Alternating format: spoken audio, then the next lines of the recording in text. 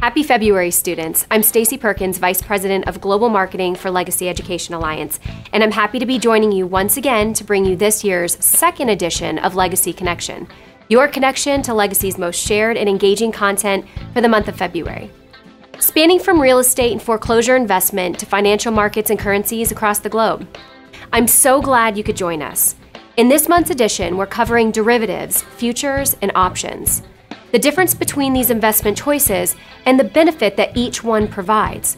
We will be joined once again by financial expert Mark Justice, who will transmit an important message regarding market confidence, the president, and his Twitter account, and we'll cap things off with Legacy Education Alliance's CEO, Anthony Humpage, who has a quick tip on how to potentially benefit from certain changes in consumer confidence that have been taking place in the past few weeks. Let's get to it. So what exactly are derivatives? As we explained in our recent blog article found on MyElite Portal, derivatives are a type of financial instrument whose value is derived from the value of another underlying asset. Specifically, this means that the value offered by derivatives is based on the price changes of another security to which its performance is tied to. They are available on both the over-the-counter market and on various exchanges. Though a tricky instrument to master, derivatives offer many benefits such as hedging risk and trade speculation. This is where options come in. A type of derivative, options represent a contract between two investors, providing the buyer of the option the opportunity to purchase the underlying assets at a predetermined price at some point in the future. This basically represents an opposing bet by each party about the future of a security. Speaking of futures, what exactly are they? Like options, a futures contract is also a type of derivative that represents a deal to buy an underlying asset at the current price at some point in time in the future. The main difference is that options provide the right to purchase, whereas futures provide an obligation to purchase. Going back to trade speculation, how exactly should traders react when global influencers such as Donald Trump send out cryptic messages about corporations on social media? Financial expert Mark Justice offers his take. Mark? And so what happens when Trump tweets about a company, when he tweets about Lockheed Martin, when he tweets about Toyota, when he tweets about a company, what has happened is that a stock will be between these two areas. And the tweet will impact the price movement for a few hours or that day and create movement within that range, because we have our resistance and we have our support range, and it will move between that range, but it does nothing to break out of that range. It's fluff, it's rhetoric, it's not actionable policy. He's the president of the United States, make no mistake.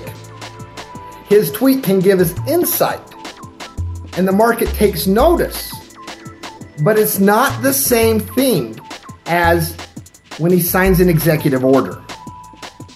The executive order, even in today's age, Twitter doesn't have as much power as an executive order. So it will send the price of that stock between this range, the high and the low range.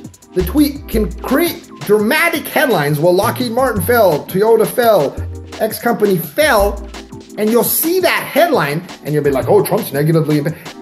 Remember that there's so much noise that happens in the stock market that really doesn't matter in the long term. And Trump's tweets are, until we see any evidence otherwise, are a lot of noise. Thanks, Mark. So next time you're thinking about selling your shares based on 140 characters, remember to curb your market sentiment. Put your thinking hat on and take a stab at technical analysis where the real data can be gathered and acted upon. There are, however, very real signals to pay attention to for gaining insight into future market movements. Mark alluded to executive orders. There are also policies that a president vows to enact while on the campaign trail. Well, so far, Trump seems to be keeping his word on many of those promises. In fact, the rate in which he has enacted them is almost unprecedented, which has also caused a drastic shift in consumer confidence to take place. So, from an investor point of view, is there a way to capitalize on this shift? Legacy's CEO, Anthony Humpage, weighs in. Anthony? Hello. Thanks, Stacy. It's Anthony Humpage again, CEO of Legacy Education Alliance. I'm talking to you right now in about the middle of January, right before the presidential inauguration. And I had quite a drive in the car the other day, and was listening to satellite radio, and there's an interview with a gentleman by the name of Jeffrey Gundlach. You may or may not be aware of him, but he manages a hedge fund called DoubleLine Capital. $100 billion of assets under management. Certainly a very respected investor and commentator. And Jeffrey was talking about just how incredible the change in business and consumer confidence has been since the presidential election, and how, frankly, nobody really saw it coming. How can you use that to your advantage? I'll give you one suggestion.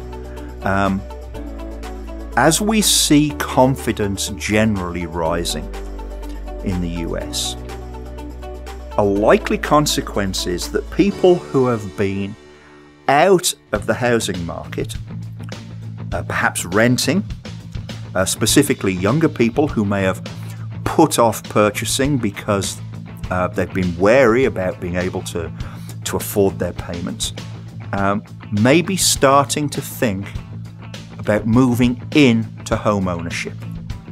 So one strategy for us as real estate investors might be to look at perhaps rehabbing starter homes, where we're offering homes at perhaps the lower ends of the market, but decent houses that people who want to be first-time buyers could get into. That strategy may not work everywhere in the US, but I think there's probably going to be a few cities and metro areas where it will. And that's just one suggestion that we think might help strengthen your financial future as a real estate investor. Hey, this is Anthony Humpage, CEO of Legacy Education Alliance. Thanks for watching. Thank you, Anthony. The demand for affordable housing remains strong, and I want to remind you that we have a wealth of information on rehabbing, flipping, and other similar real estate investment strategies on My Elite portal. You can access all of those resources by clicking below. I'd like to end this segment with a quote from J.D. Rockefeller. "Don't be afraid to give up the good to go for the great." This risk-reward scenario that Rockefeller speaks of can be tilted in your favor through a continuous search for knowledge. While you may be comfortable with the status quo, remember that there's always more to learn and more to achieve. I'm Stacey Perkins with Legacy Education Alliance. Thanks for watching, and we'll see you next time on Legacy Connection.